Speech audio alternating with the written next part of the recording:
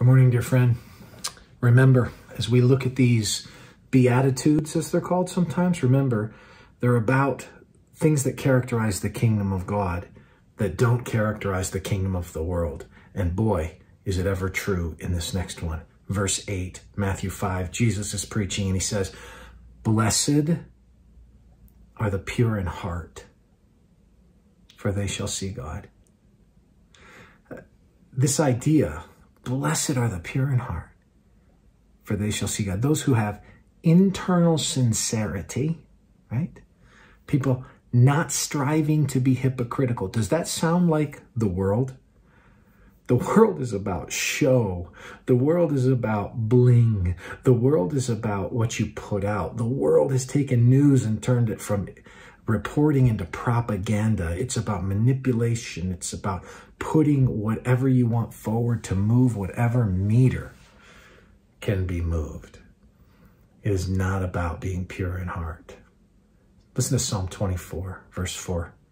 The text is about who can come and worship you, go into your holy hill. And Psalm 24 says, "He who has clean hands and a pure heart, who does not lift up his soul to an idol or swear by what is false."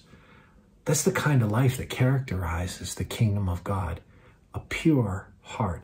Blessed are those people. Guess what? They'll see God in the kingdom. That's not just way down future. That means like now you'll experience the living God in your life because you don't have guile. You don't come multi-layered to God.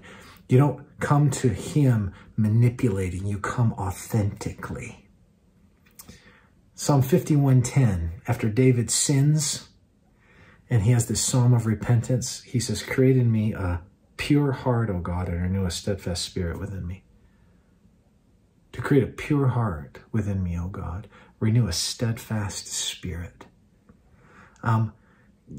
God longs for us to come to him in purity. He longs for us to be without duplicity, to be authentic, to not be layered in that way, but to just have a purity about our lives.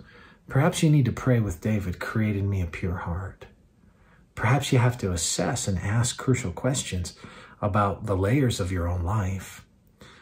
But know this, as you worship and as you engage and as you serve and as you live in God's kingdom, that kingdom is a place of authenticity, a place of genuineness. It is a place where the pure in heart, not the power brokers, not the manipulators, not the connivers, not the people moving for stakeholding positions, just the people who come pure in heart before God are welcome.